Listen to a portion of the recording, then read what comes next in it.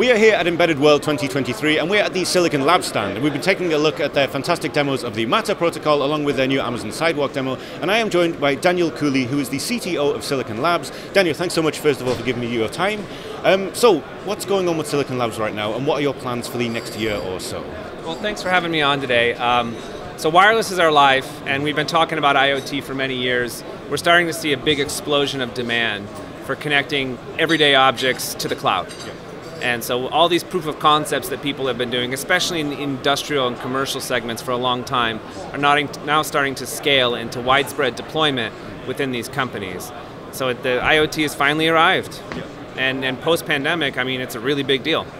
Yeah, absolutely, yeah. I mean, it's something that is absolutely exploding right now. And it's one of the things that you mentioned as well, is that you do actually have a new product that's just come out, which is based entirely on these ideas, right? That's right. So our newest product is called the XG27. It's the seventh product in our second generation of products. And what it brings some new things to the table. It's a great chip for Matter, which is one of the most biggest standards that's coming out this year.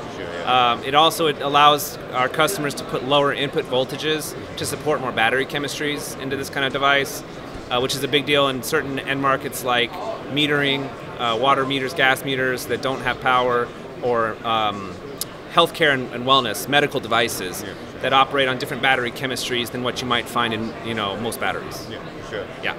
Yeah, fantastic. And I mean, in terms of what Silicon Labs is planning for the future, is there anything that you maybe haven't announced yet, or anything that might be coming up that you could give us a little sneak peek of? Well, we always have to be careful about. I think this year is just a really big year for Matter. Yeah. Matter is a new standard that is really about interoperability between ecosystems. So for a long time, the big companies were trying to drive their own controlled ecosystems, and they realized that that's just not going to work, especially down at the physical layer.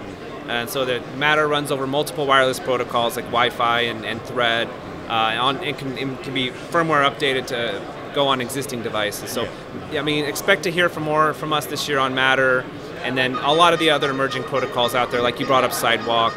I mean, there's just a lot more wireless that's going to be deployed in the world. Fantastic. Well, thank you so much for giving your time today. I hope the rest of your conference goes well. Take care. Cheers. Thank you.